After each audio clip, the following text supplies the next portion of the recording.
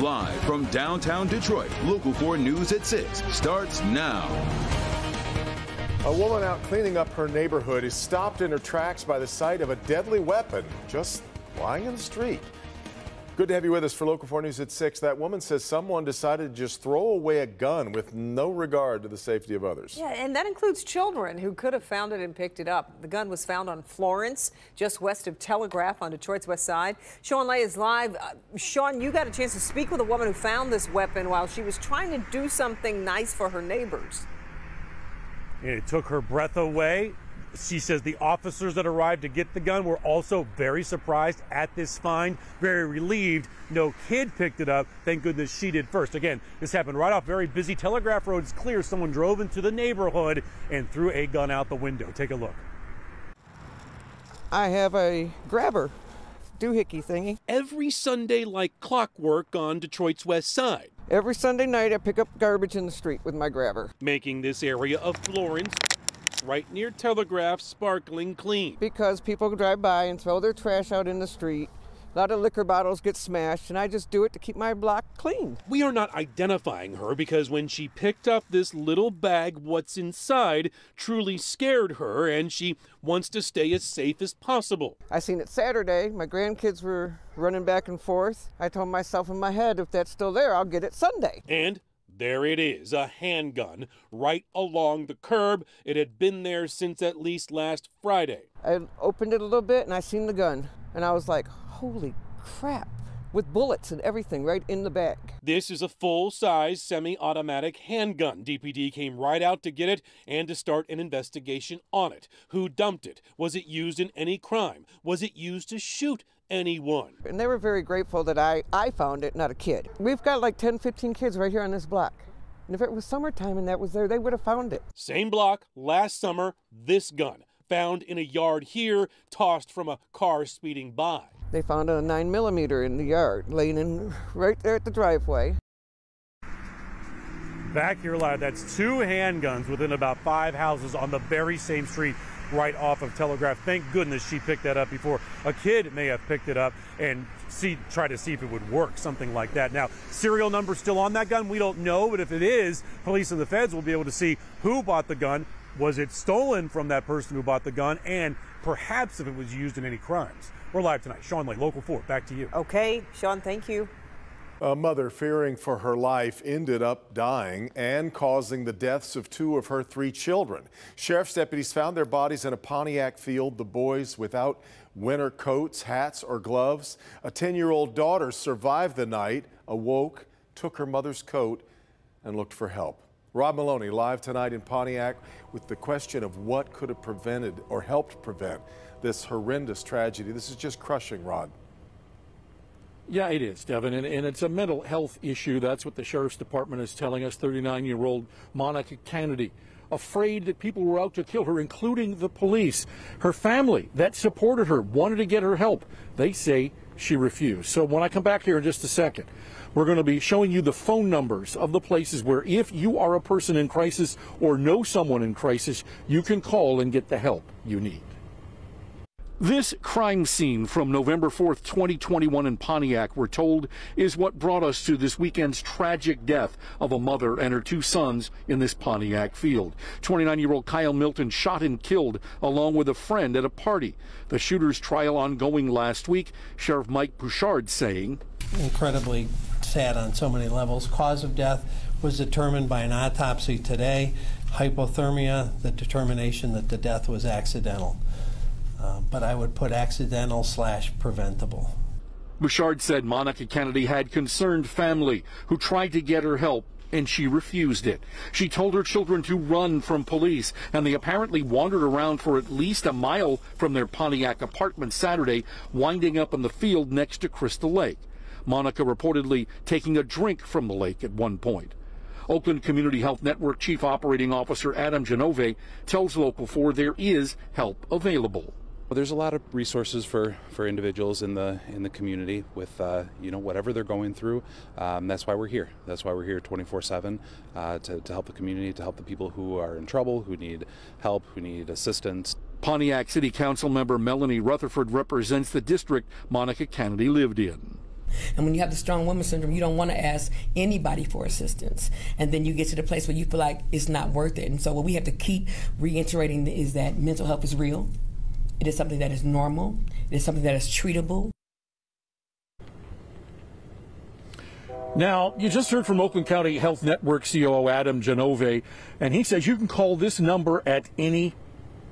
Now, we just heard from Adam Genove from the Oakland County Health Network, and you can call anytime at 800-231-1127. I'll repeat it, 800-231-1127. That number also gets you to the service called Common Ground. There's also a non-emergency number, 248-464-6363, where you can also find help. Devin, back to you. Rod, how did the sheriff rate these services you're talking about? Well, he says they're very good for the amount of service they can provide, but he says this is a much larger problem than the resources they have, and he feels that the state and even the federal government need to get involved, he says, because people are dying daily as a result of this mental health crisis. Horribly is in this case. All right, Rod. Detroit police shoot an armed man at a gas station on the city's west side. Police say the man walked into the Citgo this morning on 8 Mile in Berg, locked the door, and started waving a gun around. Police say he pointed the gun at customers inside and then when the police got there. The entire thing was captured by green light cameras. It appears that he points the weapon at the officer at some point. Officer is yelling, and you can hear the officer yelling, drop the weapon, and the officer fires multiple shots. Police say the man did not fire any shots. The man was taken to the hospital where he was alert and talking before going to surgery. No one else was hurt. Police are still investigating. A driver is pulled over for extreme speeding in Warren, and then state troopers made another discovery. Michigan State Police found this loaded handgun under the passenger seat of the car. They had clocked that car at 114 miles an hour in a 70-mile-an-hour zone on I-696. The 31-year-old man behind the wheel did not have a concealed pistol license. Police seized the gun and have taken the driver into custody. It's been a day of joyful celebration in honor of the late Dr. Martin Luther King Jr. In Southfield, they held an annual peace walk this morning, originating from Hope United Methodist Church. The event returned after 2 years off due to the pandemic. On Detroit's west side, people gathered for a rally, a march, and a meal this afternoon at St. Matthew's St. Joseph Episcopal Church. Another big MLK Day event has been going on downtown at the Fox Theater, bringing out some big names like U of M football star Blake Corum and the Reverend Jesse Jackson. Our Paula Tutman is there live after getting a chance to speak with Reverend Jackson. Hi there, Paula. Good evening. Hi, good evening, everyone. Yeah, lots and lots of events all around town. Detroit Historical Museum, too many to name, too many to cover. We got to as many of them as we could. This one was particularly interesting also because of Reverend Jesse Jackson. I do want to tell you, he may not be in the greatest of health, but it is clear his brain is still in the fight. At Dawson Elementary and Middle School in Detroit, the unveiling of a new mural in the Hall of Murals. Justice Kyra Harris Bolden, the first black woman to be seated on the Michigan Supreme Court. I'm just so honored to be here. I'm too proud. And to be alongside our first black woman on the United States Supreme Court. Civil rights icon Dr. Reverend Jesse Jackson says in 2023 that we are still talking about the firsts when it comes to minorities, instead of it being commonplace, is an issue. We're still a generation of first this, first that. In ill health, still marveling at his own recovery from COVID, the words may no longer shake the walls in the way Jackson has stirred souls in the past, but it is clear his tongue is betraying the still brilliant brain that remembers every highway and side street that has been the winding road of civil rights. We are facing severe threats.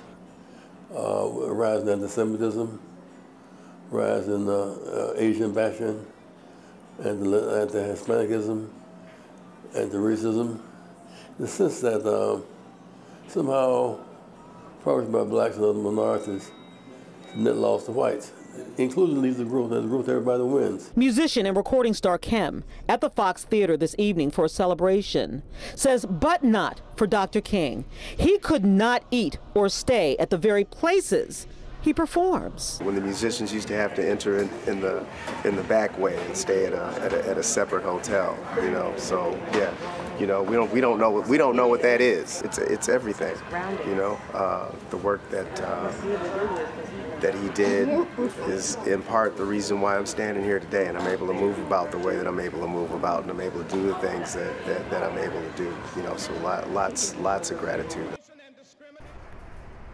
Yeah, I mean, those are some of the things maybe we don't think about, but we should. And there's still a lot of work to be done.